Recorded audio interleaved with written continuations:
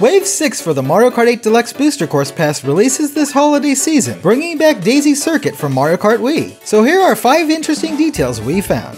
1. The staircase shortcut has a glide ramp. Tour featured a dash panel at the end of the stairs that go through a shop, but this now has a dash panel and the glide ramp. 2. New dash panels circle the lighthouse. 4 large dash panels are placed around the lighthouse, where there were none in Tour. 3. A ramp was added after the tunnel. Seen briefly, a regular ramp is positioned just after the tunnel exit that spans both lanes. 4. Seagulls are gone. Seagulls dominated the skies in Tour, but none could be found for this update, just like with Daisy Cruiser. 5. The tunnel remains a mystery. We still don't know exactly what the tunnel contains, since none of the footage covers the interior, but all will be revealed, including the remaining courses and just how many drivers beyond Diddy Kong, Funky Kong, Pauline, yes, and Peachette will be added when